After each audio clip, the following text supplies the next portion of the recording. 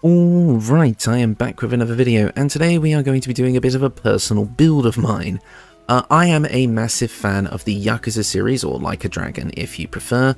Basically a series of kind of action brawler games which have recently turned into RPGs that are just known for having amazing characterization, really fun stories, and just being over the top goofy as hell, while still having very serious subject matter.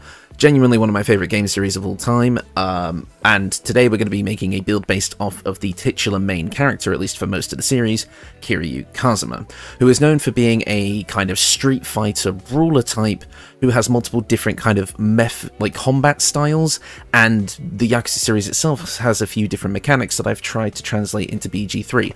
Overall, I think I've succeeded, but it wasn't just me alone. I kind of was umming and ahhing about exactly how I wanted to build this, and a member of the Discord, Lava, was very kind in helping me kind of figure out the exact mechanics that I wanted to grab, and helped kind of collect my thoughts, so I really appreciate them for helping me out. If you want to help out with builds in the future, please join the Discord, or make your own build requests.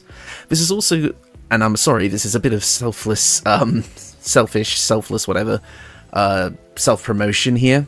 This video is a kind of supplementary material to a video I released on Saturday, which also had a Yakuza theme, but it was me trying to beat Dragon's Dogma 2 using only unarmed strikes and throwing weapons. I gave the video a whole Yakuza theme with like the music, and I even did some like edits here that made it look like the boss transitions from the series and such like that. Now, if you didn't see this video, I don't blame you, because I made it so you couldn't. The way the YouTube algorithm works is that if you upload something that you wouldn't normally upload, and your subscribers don't watch it because it's not what they want to see, YouTube won't push it anymore.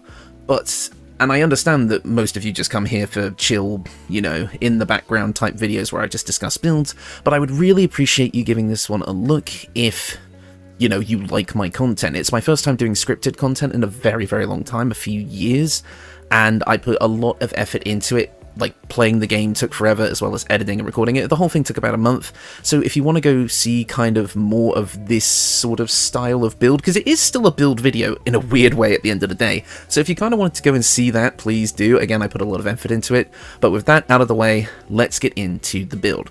So there are a few things about the Yakuza style of combat that I really wanted to capture. Number one, the three styles. In Yakuza 0 and Kiwami, which was like the remake of the first game that was originally on the PS2, Kiryu had a few styles that he could switch between. Brawler, Rush, Beast, and eventually Legend or Dragon mode. Now, unfortunately, it's a bit hard to translate all of these into Baldur's Gate 3. Rush is about quick rushdowns, as the name implies, dealing very quick, lighter attacks and being able to dodge quite effectively. The second style, Brawler, is just your all-around combat style, basic kind of street fighting which has a good mix of offense and defense. And Beast is all about grappling foes, throwing them around into each other, as well as being able to use objects in your environment to be able to attack your foes as well. So things like bicycles, traffic cones, various signs. Like, if you've played the Yakuza games, you'll know what I'm talking about. But for those of you that haven't, it's basically like throwing environmental objects in this game, which is how I've decided to translate it. And the final style was kind of like a dragon style, which again is kind of just this uber powerful style that kind of just has some unique special moves, because in the Yakuza series they have this thing called heat, and it's not like the heat mechanic in this game. Basically, it's this meter that you fill up, and then when it's full enough you can do certain special attacks. And I wanted to try and capture this all in BG3, and I think I've kind of got it. Obviously, two very different systems for two different gameplay styles. It's harder to translate than you would think, but I think I've got interesting ways to kind of get that flavouring while still building a powerful build. There is going to be a lot of stat weirdness with this one, and the way we kind of have to boost things up through various weird ways is going to seem a bit strange, and there are further optimizations you could make if you don't care about certain roleplay aspects and you want to boost your certain stats a certain way. It's entirely up to you, But without further ado, let's get into the build, as I meant to do 5 minutes ago, but then continued rambling. So we're going to be kicking things off as a Barbarian. Barbarian is going to get us a few things right off the bat. It's going to give us a big health pool right at the start, about 14 HP. We're also going to be getting access to a bunch of stuff like weapon and armor proficiencies. We're not going to be using weapons or armor, we are going to be using clothing with this build, but those options are still there if you choose to go with them. The main thing we want from this is, again, that big kind of base hit pool, as well as Rage. Rage is going to allow us to do 2 extra damage with melee and improvised weapons, as well as throwing. And we also gain resistance to physical damage and advantage on strength checks and saves, as well as unarmed defense using our Constitution. Basically what this allows us to do now is that we immediately gain access to the ability to use things in our environment to attack, so picking up rocks, goblins, whatever you want to use kind of around you to deal damage, you can. So we're immediately getting that style of thing. So this is basically, we've unlocked the beast style first. And again, we won't be getting our unarmed strikes right away from this, because obviously we plan to use unarmed strikes, but of course you attain level 2 in this game extremely quickly, basically right after stepping out of the tutorial area, so that's not going to be a huge deal right off the bat. And since we're going to have such high base strength anyway, your unarmed strikes will do a bit of damage even without monk levels, enough to get through the tutorial, so that's fine. As for our ability scores, this is probably the strangest stat spread I've ever had in this game, but hear me out. Strength is at 17 because we want this to be as high as possible, and yes, we are going to be using Tavern Brawler to bump this up later. We're making a strength-based unarmed fighter. We're obviously going to be going with Tavern Brawler, as that is going to help our throwing damage as well.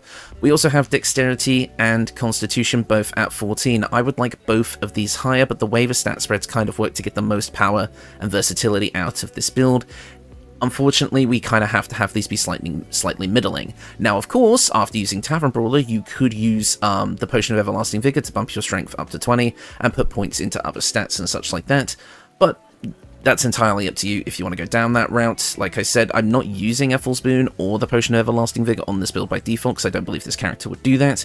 However, if you feel like you want to kind of optimize this build even further, you could do exactly that, but I'll get more into that later. So, Dexterity and Constitution are at 14. 14 dex is fine if you want to go for medium armor, which you absolutely could with this build if you so desire, but just beware that some monk stuff, because yes, we're obviously taking monk levels, isn't going to work with armor, so I'm trying to keep it clothing only, and besides, we're kind of wearing clothing, so it makes sense. For the record, this is camp clothing, not armor, and yes, it's modded, but I'll get to that later. Constitution is at 14. Again, I would like this higher, but with our Barbarian levels, this is still going to give us a pretty decent pool of HP to start with. We will have ways of bumping this up later if you so desire, but for now it's staying at 14. Intelligence is at 8, we don't need it. Charisma is at 8, we don't need it. As much as I would love to have a little bit of charisma on this build, because I'd love to be able to sing some karaoke, we unfortunately can't. However, Wisdom is going to be at 13, making it a 12 and putting our +1 there. This is going to seem really strange, but we are going to want a decent Wisdom stat, especially being a monk, and we will have a way to bump this up to a 14 later, without needing any sort of things like Ethel's Boon or the like. So, that is the stats. Yes, they're not quite optimal. If you wanted to work, if you don't care so much about your wisdom, you can fumble this around a bit more. Obviously, if you use something like the Gloves of Dexterity, you could go for something like that.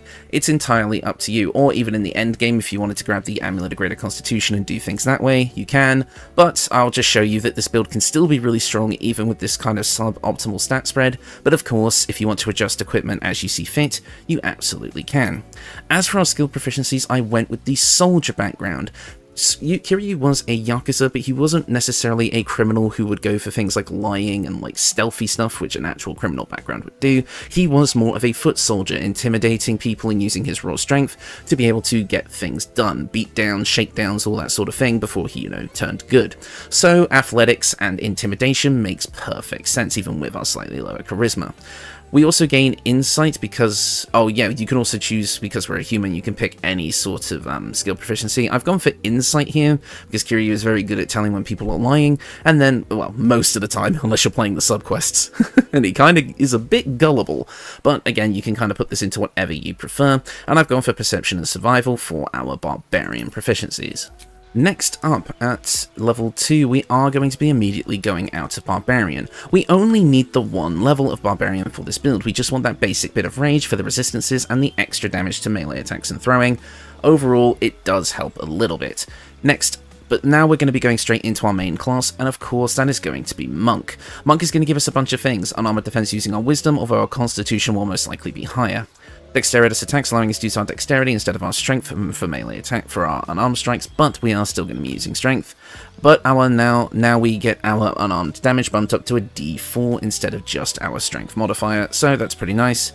As well as being able to use an unarmed strike as a bonus action after making an unarmed strike with our main attack. So we kind of get extra attack at level 2 in a weird way, since we're not using our bonus action for anything other than raging at the moment. So after turn 1, you've got some pretty decent attacks. We're also going to get Flurry of Blows. This is going to be our rush style, allowing us to do quick attacks in succession, and then being able to dodge with our, you know, monkish agility or something like that. So we've unlocked rush style now. Again, we're probably only going to really get 2 distinct styles of fighting, the beast style and the rush style, and we're going to be combining them both kind of anyway, so it's not like we're going to be like using those styles exclusively. We basically are just going to be doing an all-in-one type thing, a bit like the later Yakuza games, but I wanted to kind of point out the distinction that we are getting these things, because it was my inspiration anyway. Next up, at Monk level 2, we are going to be getting a few things: improved unarmored movement, increasing our speed, as well as patient defense, step of the wind dash, and disengage. The only one I really care about here is patient defense, and making it so attack rolls against us have advantage, so we can basically go into a defensive stance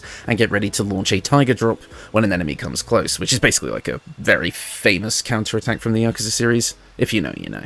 Next up, at Monk level 3, we are going to get to choose our subclass. And again, while it can be debated as to whether or not Yakuza characters actually have any form of special or magical abilities, especially in the later games, we are going to be going for a pretty simple Street Fighter kind of character, so we're going to be going with Way of the Open Hand. We're not really into getting elemental magic or stealthy stuff, and this is just the most powerful option. This is going to give us some of our heat actions, those special moves I mentioned earlier. And speaking of heat, I've just noticed that I've perfectly positioned the torch behind our character's head to make it look like it's on fire. Very interesting. Anyways, we're going to get a few unique kind of special attacks here, that being the ability to use our Flurry of Blows to knock people prone, being able to stagger them, meaning that they can't take reactions, that's what I thought, as well as being able to push them away from us, allowing us to safely disengage from combat, even though we will have a better way of doing that later. So we've got a few special moves here, each of which are quite powerful.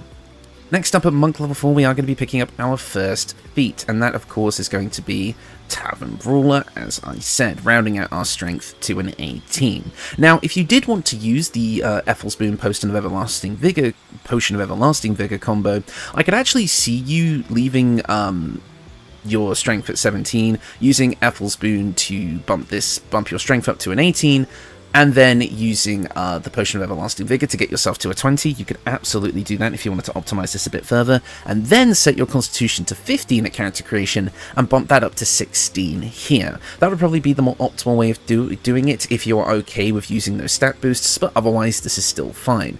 Tavern Brawler, as I mentioned before, is going to allow us to add our strength modifier twice to the damage and attack rolls of unarmed strikes, throwing, and improvised weapons. Everything we want in a single feat, which is perfect.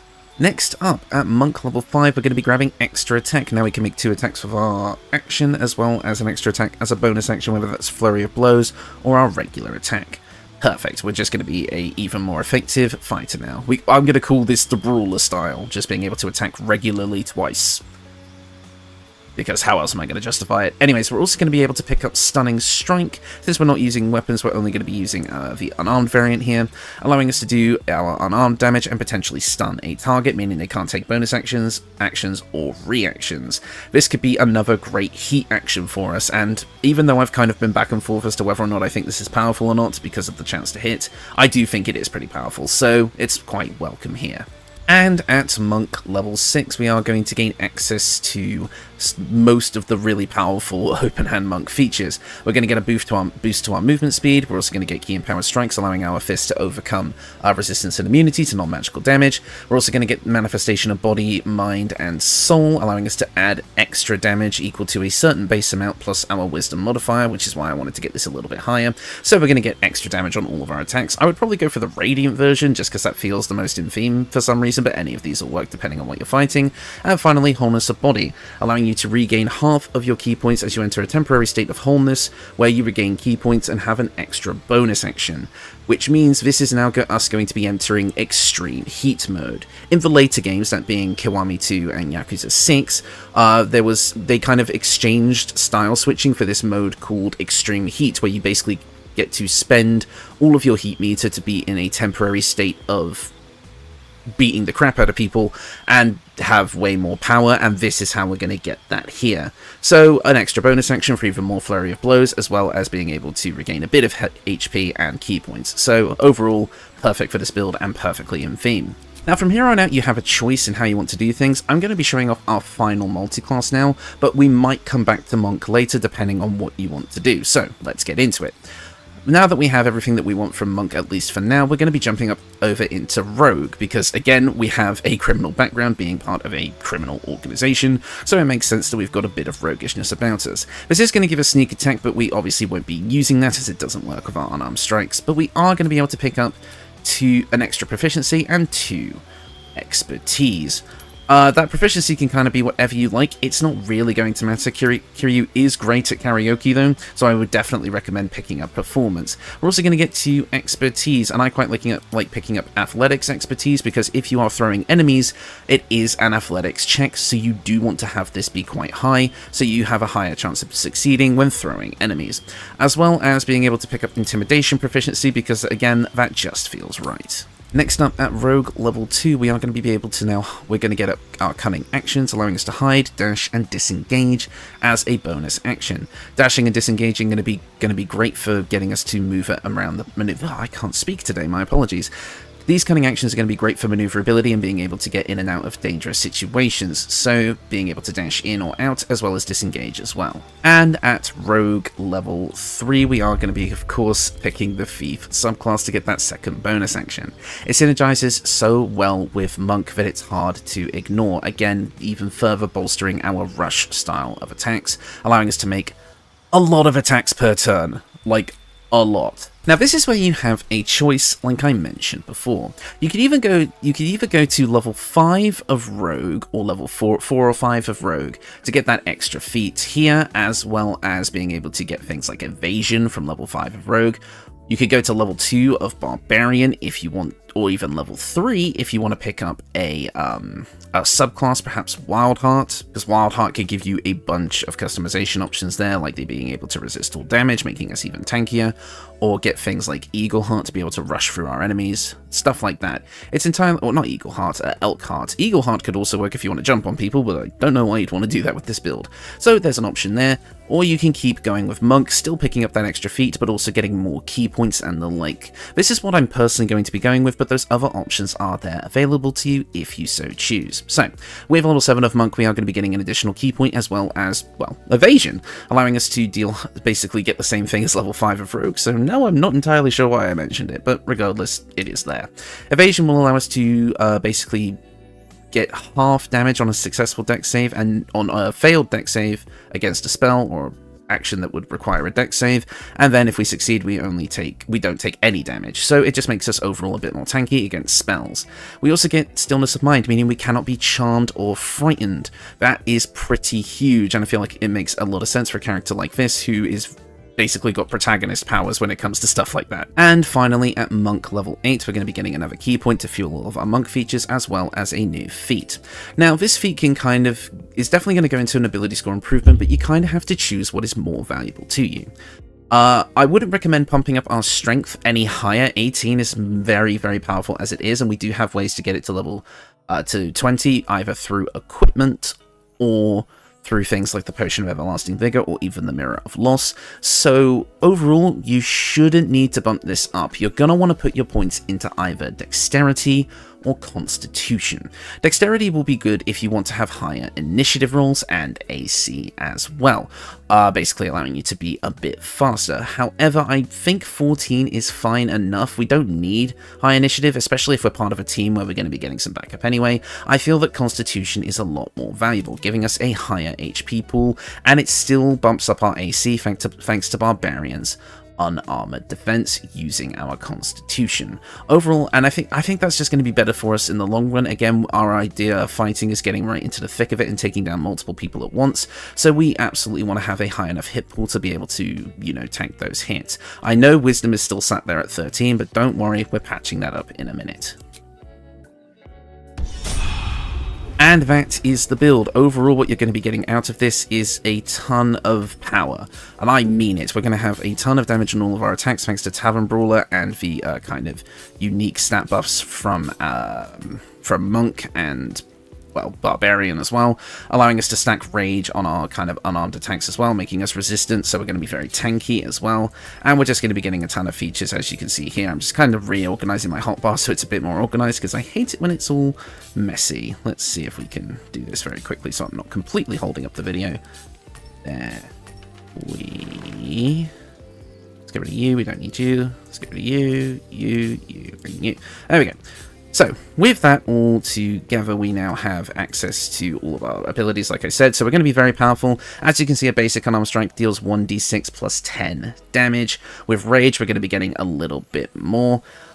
It's mainly from our improvised weapons and throwing. Unfortunately, I don't believe Rage affects unarmed strikes directly, but again, we still want that extra damage and our extra resistances, so Rage is definitely going to help us out there. But at base, we're going to be getting 1d6 plus 10, which is great. We're also going to have access to Flurry of Blows, Stagger, Topple and Push, as I said, which you can see each of them do quite a bit of damage, and that's without our passive, which if I go over here and show you now, you can see all of a sudden our attacks now do a lot more damage. Up to 44 with Flurry of Blows, which is quite nice. And that's not even showing like things like Wholeness of Body, which now gives us 24 healing, Patient Defense, allowing us to impose disadvantage on attack rolls against us, Stunning Strike, allowing us to stun. You have a lot of ways of controlling the battlefield with your various special attacks and defensive options.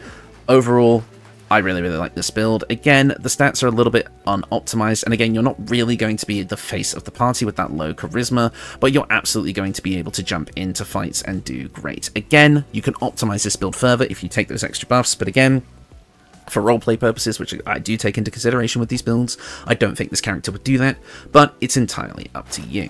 Now, let's get into the equipment, because there is a lot to talk about here. Obviously, no weapons. I didn't showcase it here, but you could absolutely slap the Darkfire Shortbow on this build if you wanted to. This would give you fire and ice resistance, as well as the ability to cast haste once per long rest, basically giving you a super extreme heat mode, but of course you wouldn't be able to rage while that's going on. So it's up to you if you wanted to include that on this build. It would obviously give you even more powerful, but I chose to ignore it for the sake of not having any weapons, because that's what this build is about. Now, let's get into the rest of it. First up, we have our headpiece, the Scabby Pugilist Circlet. This was a suggestion from Lava. Your weapon and unarmed attacks deal an additional 2 damage while surrounded by 2 or more foes. If you're jumping straight into large groups of hooligans and other minions, then this will be perfect for you, just giving all of your attacks an extra bit of damage. It's not the most optimal thing in the world. Again, if you're in one-on-one fights or against bosses, it's not really going to make a difference, so you can feel free to sort this out with anything you like that you feel like would be more appropriate, but I felt like this was the most on-theme thing we could grab. But of course, this is an Act 3 option, surprisingly, so I have the Haste Helm here, something you can pick up immediately in Act 1, and it's going to give you a momentum at the start of combat, allowing you to close in and start dealing their damage without too much problems, without needing to dash, as you probably won't have your rogue levels that early in the game. So that's a decent option until you get that. Cloak of Protection, giving us a +1 to our armor class and saving throws. Again, our AC is not ideal with this setup, so we need all the help we can get. Now, as for the chest piece, you have a few options. It depends on what stat you want to focus on. If you want your strength maxed out and you want an extra little special attack, you can go for the Mighty Cloth. This is going to give you Bull's Strength that increases your strength score by 2 to a maximum of 20. And Bull's Strength gives you advantage on strength checks, and our carrying capacity would be doubled. Now, the advantage on strength checks isn't too much of a boon because we get that through Rage anyway, so the main thing we're here for is that +2 to our strength, maxing it out, as well as giving us Bull's Rush, which, as you can see here, does a d4 of damage +5, so our strength modifier, and it allows us to charge forward and possibly knock our foes back 3 meters. It says it's only available while raging, but that's not true. That's just a copy and paste description from a Wild Heart Barbarian feature. They need to kind of fix that. But this also can knock our enemies prone, giving us another attack, and we can use it per turn, so it's not like we have a short rest restriction on that. It's quite a cool and thematic option in my personal opinion, but I don't think it is the best. Again, if you really wanted to optimize your strength, just get the Potion of Everlasting Vigor, do the things I suggested in the video. So that comes down to 2 options. We have the Graceful Cloth, which would allow you to bump up our dexterity to our 16, giving us a bit more AC. As you can see, we've gone from a 16 to a 17, as well as giving you a bit more of an initiative bonus, as well as Cat's Grace, giving you advantage on dexterity checks, as well as being able to increase your jump distance and give us an extra small bonus to dex checks. This is if you want to basically say, fuck you, Fireball, I don't want to get hit by you, and mix this with our Monk Evasion to make it so we're much more tanky against spells, and have a better initiative roll to be able to go first. Definitely a viable option, especially in the early game. But the main option I think I would go with here is the Enraging Heart Garb, giving us a +2 to our Constitution, giving us that bit more AC, still giving us that AC bump, but also giving us a bit more HP. It does come with the Wrath ability that while raging, we generate 2 turns of Wrath, basically meaning we gain a +1 bonus to damage with melee weapons for each turn of the condition remaining. However, it's melee weapons, and unarmed strikes don't count, so this actually means nothing to us, and I don't believe this affects improvised weapons.